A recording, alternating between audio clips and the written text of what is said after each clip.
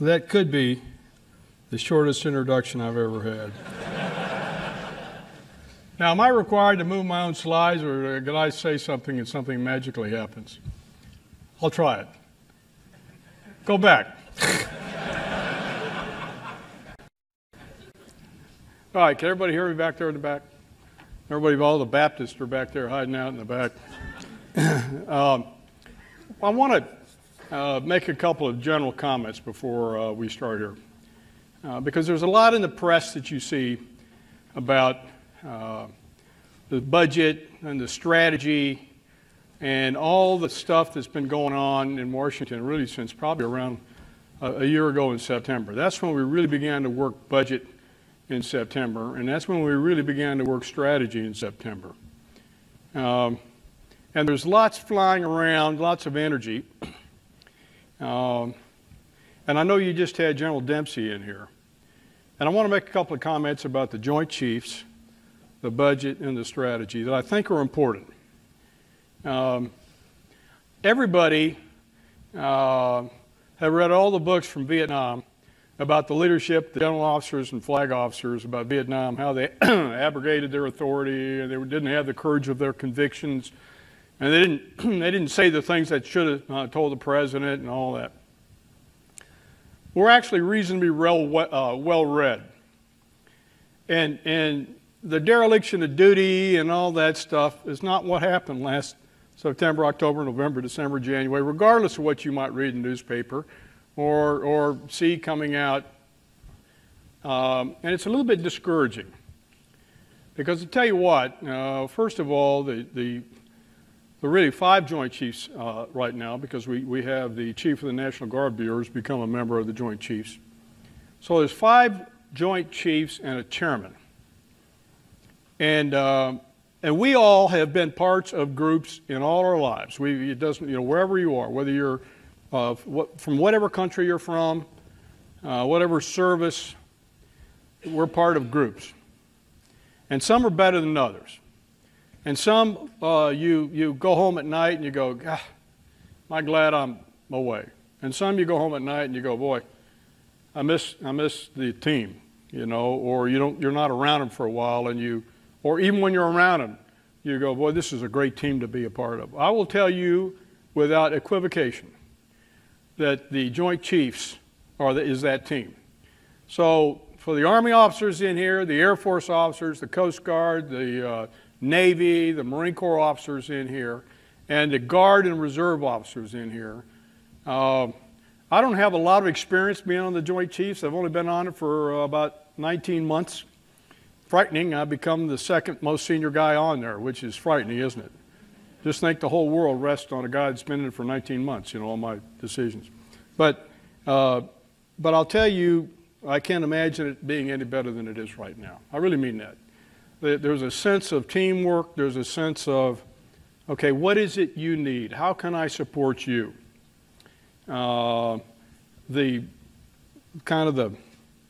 I guess maybe some of the nastiness that happens between services is not seen at all in the Joint Chiefs. Then you take the chairman, General Marty Dempsey, who came in, several months ago. And boy, he's pulled everybody together. So it's a pleasure for me to go to the tank on Monday evenings, go to the tank on Friday evenings, go to the various meetings we are part of, because there's a real sense of ecumenical spirit among all of us. And this isn't like I'm trying to be happy. I'm just telling you, I've been in organizations, especially joint organizations, where it's been like this. It's not that way. So we look for opportunities where we can help one another, and we look for opportunities where we can support one another. And I could give you several examples, and I don't want to, because what goes on inside the tank is private business. But I want to give you that confidence. The second thing, as we began to look at the budget, and we all understood that sometime in the future, we're going to come out of Afghanistan. The same way we came out of Iraq. In fact, when I was here last year and the year before, I made some comment along the lines of, we will come out of Iraq. I said that about 3 years ago when I was on this stage, and we have. And I think I said last year, we will come out of Afghanistan at some point in the future. I don't know when that will be. And I'm not sure, we have markers on the wall right now, but we will. So all the services understood when we come out of Afghanistan, where there's a pretty healthy commitment, the services are going to need to downsize some. We understood that in the Marine Corps. In fact, long before the Budget Control Act of this year passed, long before any of that, just about the time, in fact, that 4 or 5 months before I became the Commandant, General Conway and I were talking among the 3 stars that, we can't sustain a Marine Corps of 202,000 once we come out of Afghanistan. There's just more Marines than we need. We can't afford it. It's just too expensive. We weren't even talking about what America could afford at that time. We were just talking about internally the Marine Corps. We knew what we could afford and what we couldn't afford. And so to be responsible stewards, we said, we need to get smaller.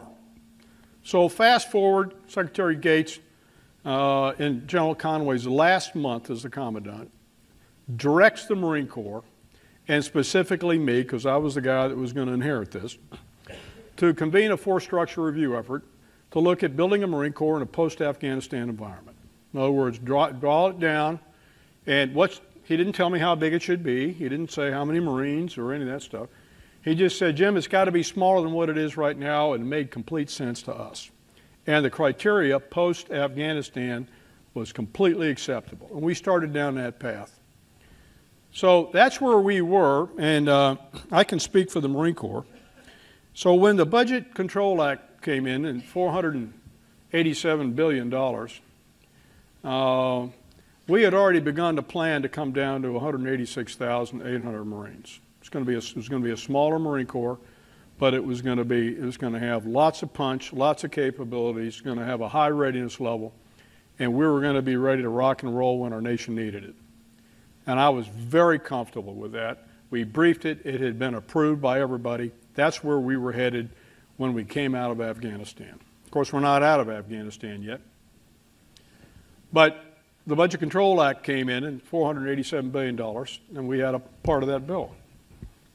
And it's taken the Marine Corps down to 182,100.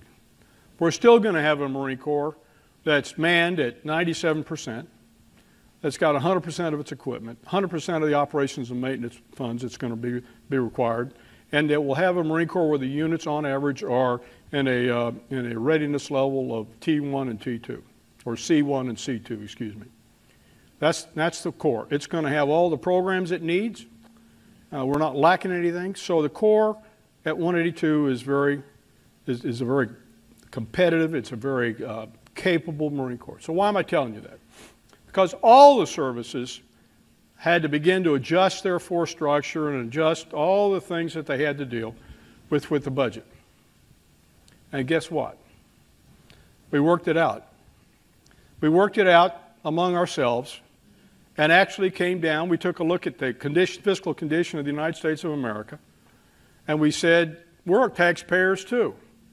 We understand where America is today. We want to be part of the solution, ladies and gentlemen, not part of the problem. And so we worked within our piece of the budget to build the best Marine Corps we possibly could have. About the same time that was going on, we started to work on the strategy. And I'll tell you, it was a team effort, and it came together in the strategy that we have right now. I'm going to put a couple of slides up, and you've been briefed on it by the Secretary of Defense and by the Chairman, and I know General Mattis was in here, so he has a piece of that strategy. I know you've talked about it here, but I'm going to put some of it up there on the wall. But I'll tell you, I think we got it right. So imagine the budget effort going on over here, and no kidding, a separate effort called the strategy. What is it in today's world, in 2012 out to 2017, out to 2020, how is it that the United States of America should operate in that world? And what are our keen interests? All the things that you study here at school.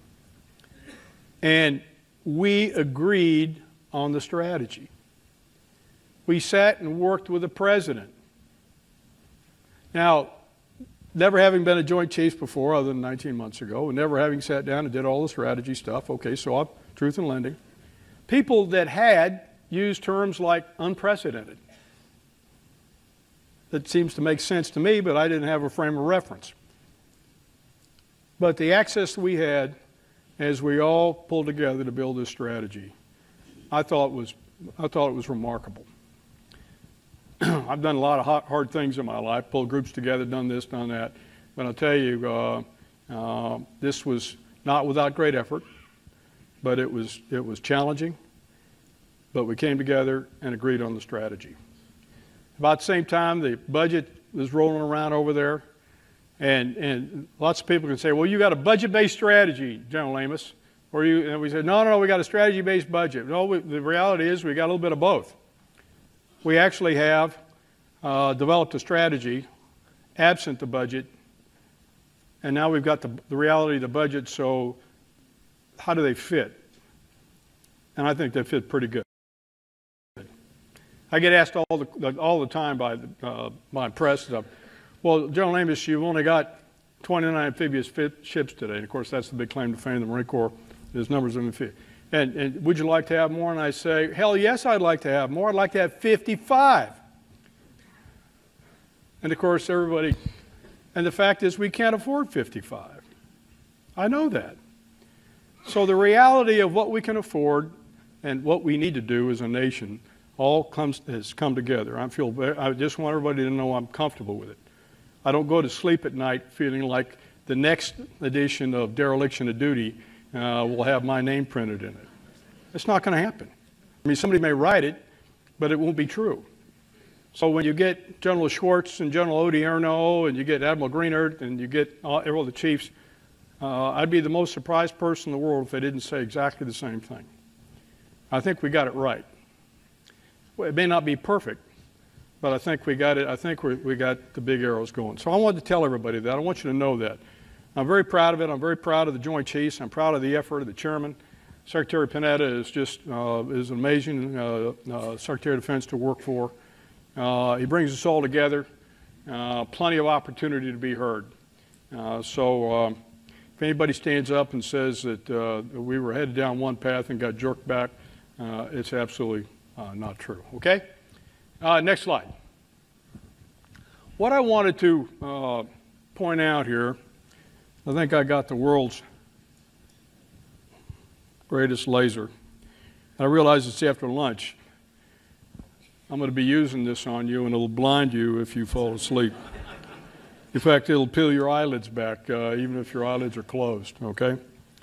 But what I wanted to do was just, when I was taking this job, I had about 3 or 4 or 5 months to kind of get my thoughts together. And I'd already put some thought to this before. But it was important to understand what I thought, what I believed the world was going to look like over the next couple of decades. So in a cartoon, this is in a nutshell about that much material rendered down to a single slide. And what I'd like to do is just talk to you about a couple of things here. You'll notice the nuclear-armed states, we've got them out here with rockets on them. A couple of things that are of particular note, these big green ellipses were areas what I call youth bulges. That's where the population of young men and women are growing, and in some cases exponentially. If you take the Central Europe part, populations in Central Europe, conversely, are decreasing. So if you take these areas of the world, there is an awful lot of young men and women, and for us, read young men, that are being born and raised, and this is their backyard. So you take a look at the areas where you've got the largest major oil petroleum producers around the world, and they're on there. Then you take a look at the areas in orange, and if your country is in here, I'm not trying to embarrass anybody, but historically, these are areas where there is a severe competition for food. When you get into areas that are lined in red, these are areas that have water shortages. CNN just produced a piece in February of this year. And I typically bring it, and I didn't, because I read a couple of quotes out of it. But in essence, it says in the next decade, there are places in the world where water is going to be, potable water is going to become more valuable than a liter of petrol.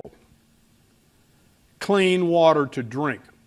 So I've outlined these areas where they're typically water stressed, shortages of clean water. Areas of recent conflict. By the way, all these are areas where conflict has erupted within the last 6 months, all along in here, all around the world. And then we've talked about, let's talk about some of the ways I've described it. There's going to be this competition of resources in this emerging security environment. There is going to be a youth bulge, and that's going to drive, in some cases, unemployment. Natural disasters are going to abound, in particular in this area. I'll show you a slide here in a minute where the amount of money spent every year just taking care of natural disasters in the Pacific is unbelievable. Social unrest, hostile cyber activity, violent extremism, not necessarily just religious, but criminal and terrorist as well. Regional conflict abounds in many of these areas around here, as you already know. Weapons of mass destruction and advanced weaponry in the hands of the irresponsible. Weapons that are state-like. Only states and nations had these weapons before. And now they're in the hands of irresponsible, predominantly men, that have no sense of honor, no sense of the goodness of world order. They're just going to use them to get what they need.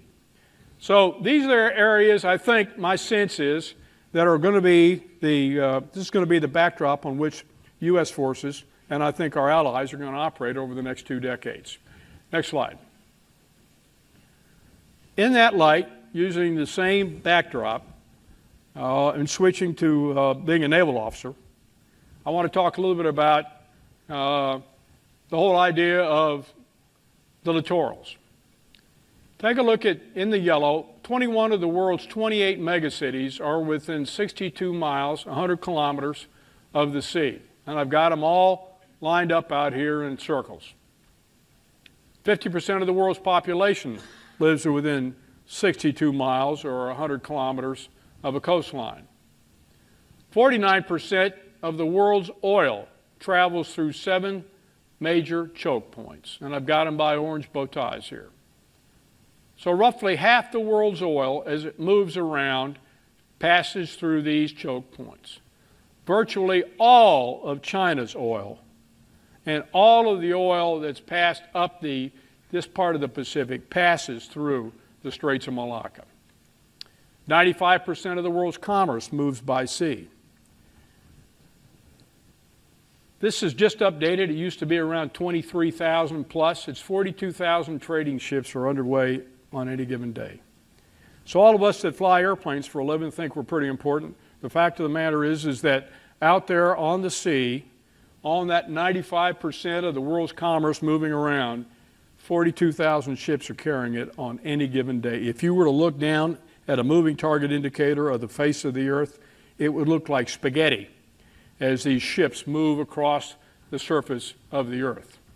And lastly, but not least, 95% of the international communications travels underneath underwater cables. Not via satellites, some of it does, but 95% of the communication travels underneath water. And I make a comment at the geostrategic level, it's all about the littorals. So I've got a world that I think is going to be stressed for the next 2 decades. Am I thinking there's going to be World War III? My sense is probably not. My sense is the kind of areas we've talked about where our forces are going to operate for the next several years. They're going to be operating in some nasty areas, in areas doing nasty work against some pretty unseemly characters. Next slide. So we've made a shift to strategy, and I talked a little bit about it before, and I told you that I was in complete support of it. And a direct quote from our secretary, it says, our strategic guidance rightfully focuses our attention on the Pacific and Central Command areas. And I'll be able to prove why here in just a second. But what does this mean to naval forces? First of all, based on that previous slide and kind of the slide before that, I think it really enhances the requirement for a crisis response force. I think a crisis response force be able to operate in those areas along the littorals. Of course, I'm singing my own song here, but I think there's a real genuine need for it based on the future security environment. I think there's a real need for pre-positioned forces and equipment. Right now, we're talking about when we come out of Afghanistan, where do you pre-position that equipment? We've got maritime pre-position squadrons right now, 3 of them, one in Guam, Diego Garcia, and the Mediterranean. We're going to go down to 2. We'll have one in Diego Garcia. We'll have one in Guam. It'll be an enhanced afloat pre-position. But what else? Where else do we need to pre-position equipment around the world, whether it be the Persian Gulf or whether it be in the Pacific? And we haven't sorted through that yet. But that's something that's the world order and this pivot to the Pacific is going to require us to be able to pre-position some gear to be able to execute the national strategy. For the Marine Corps, we need to continue to lighten the force, and we're working on that right now with the equipment that we buy, we field to the fleet. Freedom of navigation and commerce is important. That's really the key, the underlying reason why the Straits of Malacca, all those 7 choke points, why we need to have naval presence there to ensure freedom of navigation. Not to push people around, not to have people do what we want, but to ensure freedom of navigation because 95% of the world's cargo travels by sea. I mean, I've just built a log cabin in the western mountains of North Carolina. And I went down to the Broyhill headquarters in North Carolina. And for my allied officers in here, my coalition officers, North Carolina is the state in our country that builds furniture. Historically, for years, they've built most of the furniture across our country. So I'm thinking, I built this log home there, and I want to outfit it with furniture from North Carolina.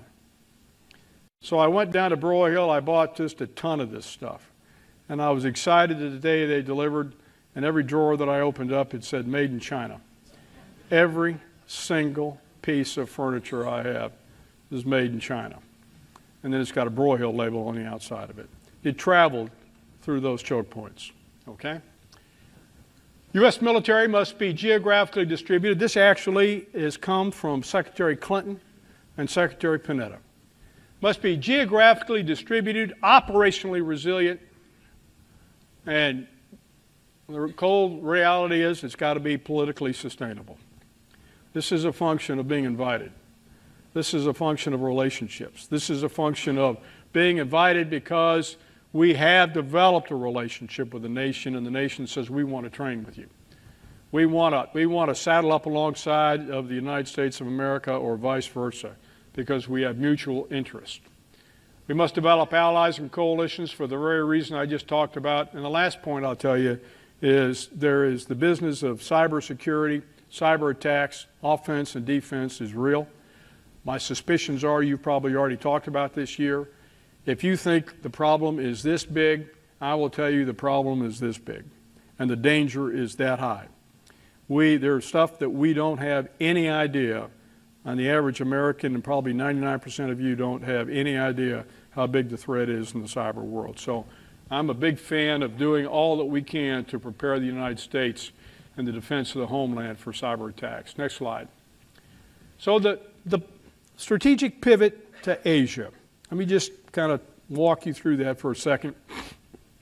I've done my best job of PowerPoint Ranger, and I've outlined the boxes that pertain to the colors by their various. Purple.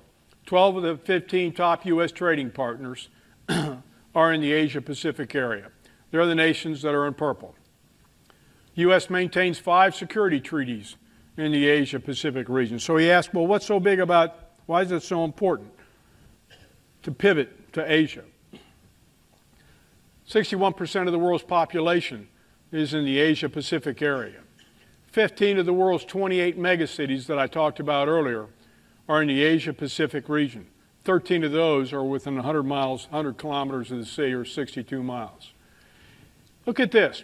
From 2001 to 2010, 70,000 people a year were killed in the Asia-Pacific regions due to natural disasters, resulting in 65% of the world's total death from such causes.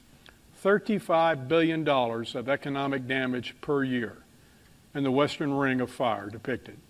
This is all the areas that we have in red. That's where the natural disasters, they happen. They happened last year, a year and a half ago at Tomodachi.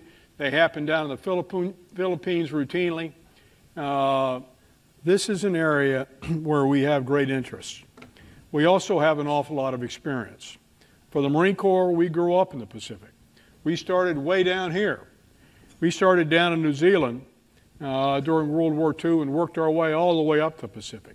So for us to be able to reorienting back to the Pacific with 22,000 Marines, which is what the Secretary of Defense said the Marine Corps is going to do in this pivot, we sort of feel like we're returning back to our roots, returning to an area that we're very comfortable with. Next slide. We also said in the strategy that we're going to pay particular vigilance in the Central Command AOR.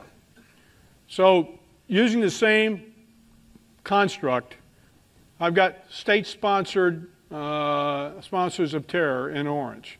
And these are areas that our government has said, hey, they sponsor terror. Al-Qaeda hotspots are in the red. These are areas where we know Al-Qaeda or members of Al-Qaeda, surrogates of Al-Qaeda, operate to some degree. 6 out of 12, or 50% of the OPEC nations, are in Central Command. Areas that we call fragile states, states that are kind of defining themselves, are in green. I mean, these are areas that we're really kind of redefining ourselves. I mean, here's Iraq. These are the areas of Egypt and all along the area here that are kind of rebuilding themselves. Regional security partners, areas that we have partnership right now with and we have security agreements with. And then finally, the Arab awakening, as we know it today, are areas either in yellow or outlined in yellow. So it makes sense that as we pivot to the Pacific, for all the reasons on the previous slide, we've got to keep a very, very interested eye in the Central Command area of operations. It makes sense. Well, now what about the rest of the world? I mean, do we just, there's a lot of discussion, well, you've turned your back on Europe. You've turned your back on South America. You've turned your back on Africa. And the fact of the matter is that's not the case. It's a function of where am I going to put a finite amount of resources and my attention. But I'll tell you from the Marine Corps' perspective, we operate very comfortably in Africa. We operate very comfortably in South America, and we can do it with small numbers of Marines, and we can do it very cheaply and inexpensively. And we're there today. We're in Africa on the peninsula today, and we are in South America on the peninsula, on the continent today. Next slide. So you take Africa, Somali pirate activity, you take a look at all the things that we just got, state-sponsored areas of terror, 9 of the 10 countries in the world with the most prevalence of infectious diseases are in green. We talked about 22% of the U.S. oil imports exports, come from Africa. The terrorist insurgents, we have a vested interest in what takes place on the African continent.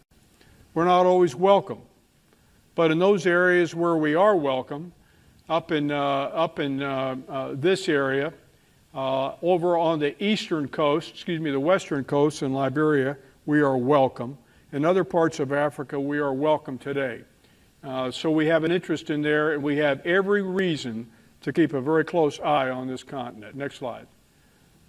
And the same thing in South America.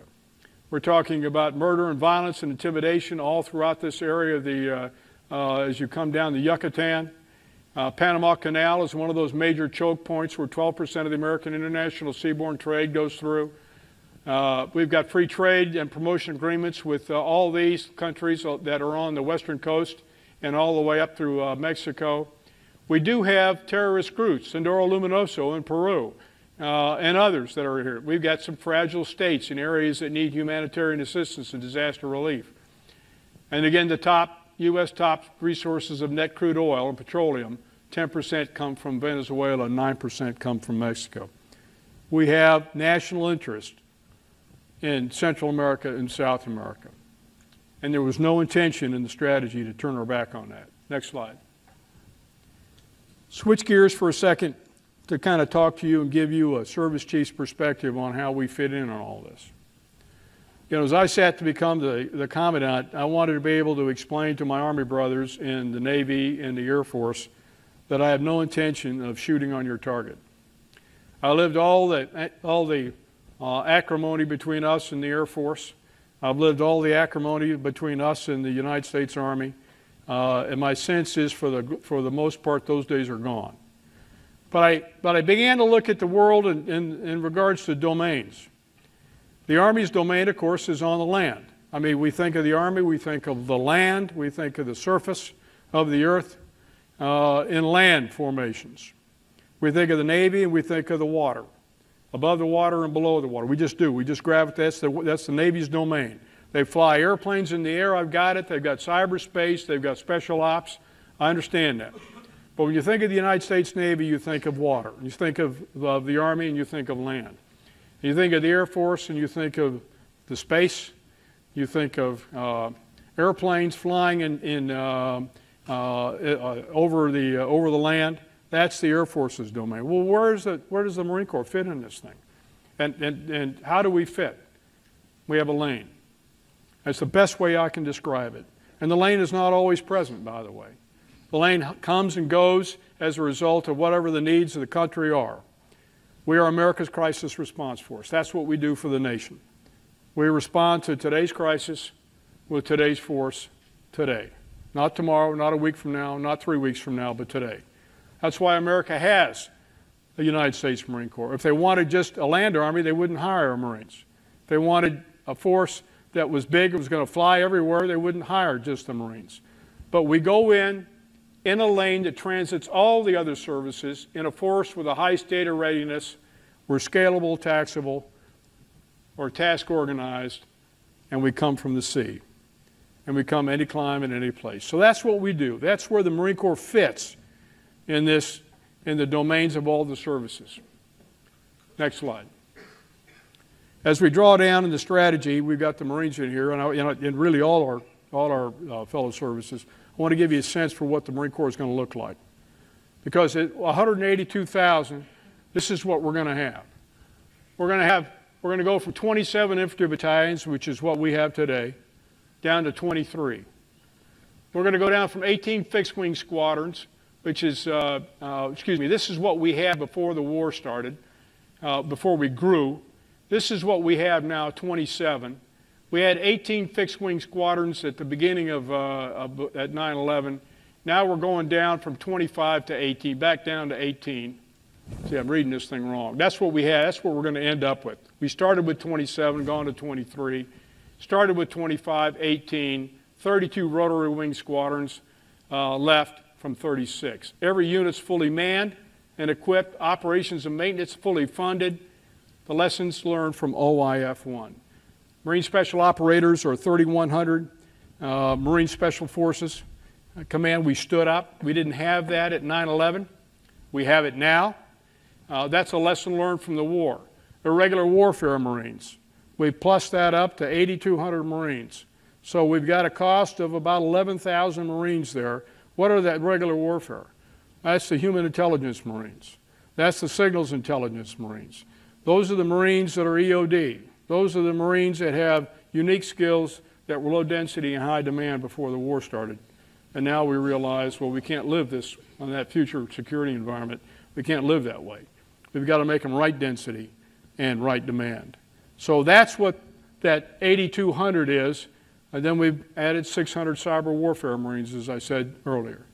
So that force coming down at 182 actually is a more capable force than the force we had when the airplanes hit the building in New York City and the Pentagon and the farmland of Pennsylvania. Next slide. Switching to, from a service chief's perspective, what keeps me awake at night? What are the things that just particularly bother me? The drawdown in Afghanistan. We're sitting at about 18,000 Marines right now and sailors. And we're going to draw down to some number that's going to be less than that by the end of this year. And it's all in accordance with the President's drawdown plan of bringing the surge forces out of Afghanistan. So what does that mean after September? After October? We don't know yet. General Allen's been in here. We don't know yet because we haven't figured it out. But the drawdown in Afghanistan, getting the equipment out, the reset of the forces I've got down there a little bit later. How do we get the equipment out of Afghanistan so we can get it through our depots and get the Marine Corps reset for the future? The new defense strategy in the Pacific laydown. It's beginning to look like the Pacific laydown is settling down. The early draft documents and what you've seen in the press have given an indication that our government, the Japanese government, have come to agreement on what the Pacific should look like. So that's actually, after a lot of work for several years, that actually looks like things are settling down right now, and I'm very encouraged. Secretary Panetta said I want to have 22,000 Marines west of the international date line. So where are they going to go? Some on Okinawa, some in Iwakuni, some in Guam. We've just started a relationship with Australia. We've got a Marine Rifle Company down there right now, eventually moving up to somewhere around 2,500 rotational forces in and out of Australia. Putting some more Marines back to Hawaii. So that whole thing, as we reset the Marine Corps, stuff that kind of worries me and keeps me awake. Sequestration. I tell you what, until about 4 or 5 months ago, I didn't even know how to spell that word. In fact, I would say that if I asked last September how many understand sequestration, there wouldn't have been a hand in here probably, or if you did, you spent too much time in Washington on Capitol Hill. But I know a lot about it now. And I'll tell you that all that I said to begin with, the strategy is right, the budget's right, we're balanced, will go out the window if sequestration comes in. You just need to understand that. It's serious business. It will redefine the Department of Defense. It'll redefine our capabilities. There'll be a new budget for sure, and there may very well be a new strategy to go along with that, okay? End strength reductions, I've talked to you, we've got a good plan. We're going to come down about 4,000 or 5,000 a year over 4 years. I feel good about that. That meets with the next bullet of keeping faith with Marines. My goal is to not kick Marines out. My goal is to let natural attrition take its place. We've got a plan to let that work. Both Congress and the Department of Defense and OMB have agreed to help us fund that. Resetting the force is the part that probably, certainly in that portion, worries me more than anything.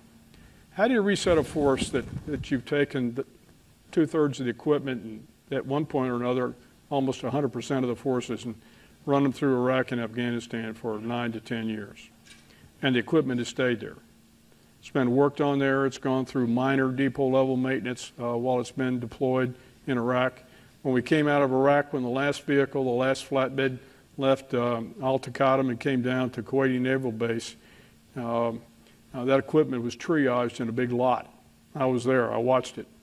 And 40% of that equipment got back on airplanes and other ships and either went over to Karachi and came up through the southern distribution network or flew in on C-17s. So that equipment has never even been home. It's never seen a depot in 10 years. So we need that. So as a service chief, and by the way, these are not the days where you can take and you say, I don't need that equipment, because I'm just going to buy new. I'm going to take that, my 1999 Lexus, and I'm going to buy a brand new one because I can afford it. The truth of the matter is we can't afford it. So I've told the Marine Corps, I said, you better figure out what's good enough inside there. Let's get it back and let's get it through the depots and let's get it reworked.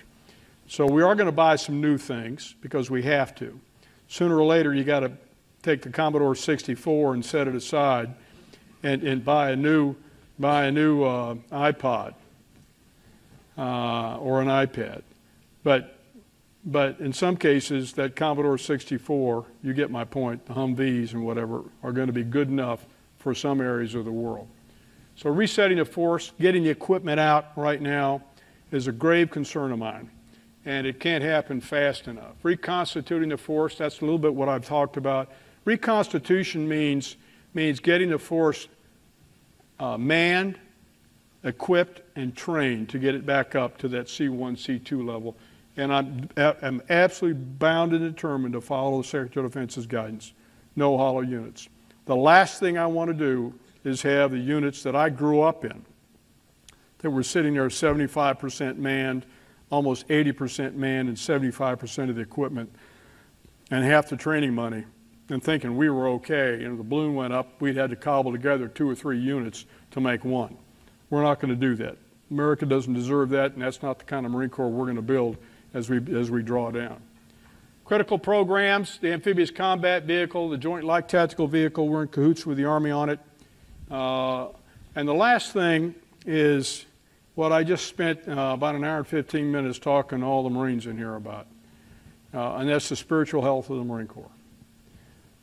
I'm not talking religion. I'm talking about ethos. I'm talking about who we are. I'm talking about what is imbued, and I talked to them about it, was imbued on the parade decks at Parris Island and San Diego, California, the recruit depots, the Officer Candidate School at Quantico. What is it that makes us different?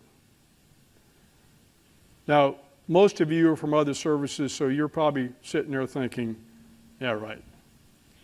But I'm telling you, the Marines aren't. They know precisely what I'm talking about. In some ways, I worry that we need to get back to that. We need to go back and remind one another who we are and who we're not, and what Marines do and what Marines don't do. There's a lot going on in the world out there today, and most of it's being shown on news and in newsprints, and I want to remind Marines where they came from. And that's the spiritual health of the Marine Corps. When I was taking this job, I told the Marines in here, met with General Mundy, the former Commandant. You always meet with all the former CNOs and chiefs of staff of whatever service. But I met with all the living commandants, and General Mundy told me, he said, Jim, he says, as the 35th Commandant, actually called me General. He said, General, as the 35th Commandant, you're responsible for the spiritual health of the Marine Corps, the spiritual well-being. And I wasn't quite sure what he meant. And what he was talking about is what I've just described, that thing that causes us to do the right thing each and every time. That causes us to, when the whole group wants to go this way, but this is the right way, I'm going to go this way, and I'm going to bring that group with me. That's what I'm talking about. And he said, if you fail as a 35th Commandant to maintain that spiritual health of the Corps, you will have failed as the Commandant. So I take it very seriously. I take a lot of what you see today, you see on evening news and you see in the press personally. And that's okay. But I want you to know that, and I've told the Marines in here, let's get back to remembering who we are and who we're not.